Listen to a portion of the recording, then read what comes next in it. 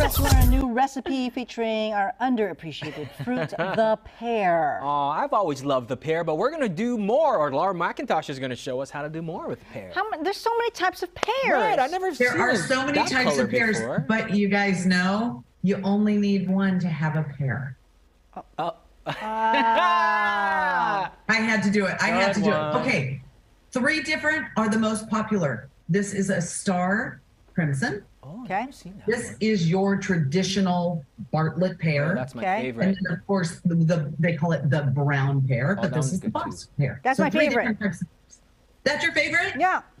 Oh, it's really good. Now, if you get these home and you like to eat them really soft, or you need them for a recipe soft, really quick tip, put them in a bag, paper bag, with an apple, and they will ripen really, really quickly. So that's a quick little tip. Okay.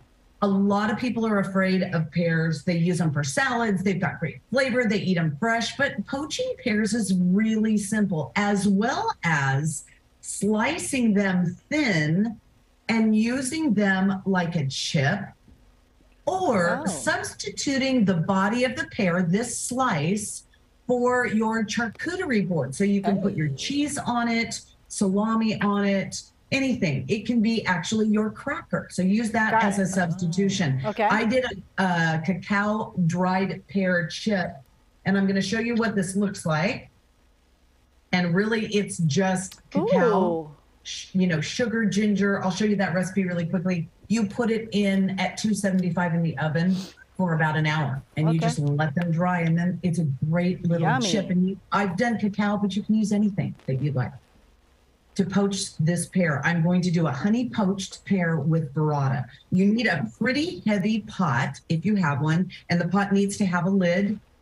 What you're going to do is you're going to peel your pear, all right? And I wanted to show you the way you're going to peel it. You're going to peel it strip down, so from the stem all the way to the bottom. Okay. Because you want the pear to be really pretty, because you're poaching it, and that's going to be your final placement, what they're going to see. In the pot, you're going to put about, depending, if you do 3, you're going to do half of a 750 milliliter bottle of dry vermouth. You're going to add a half a cup of water. You're going to add a bunch of local beautiful honey in here. And of course, as always, a pinch of salt. Bring this mixture to a simmer, really easy. Once you have simmered, once it's come to a simmer, you add in your pear that you peeled. Voila. Voila. And then you cover it.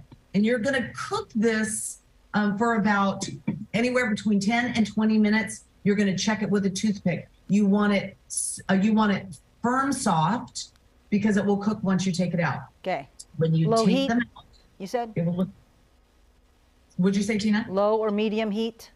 Low simmer. You're going to want to simmer it, because that steam and that light bubble is just going to infuse that pear and just continue. Wow, look at that. Right? And so this is what you have.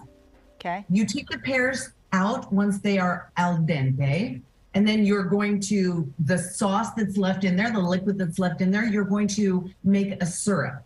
So when you're done making the syrup, you're going to pour the syrup over the pears and put in the refrigerator for 2 hours. Voila. Okay, we got about 15 seconds. Okay, pear goes in the plate. The sauce that you have put goes over the pear. Oh.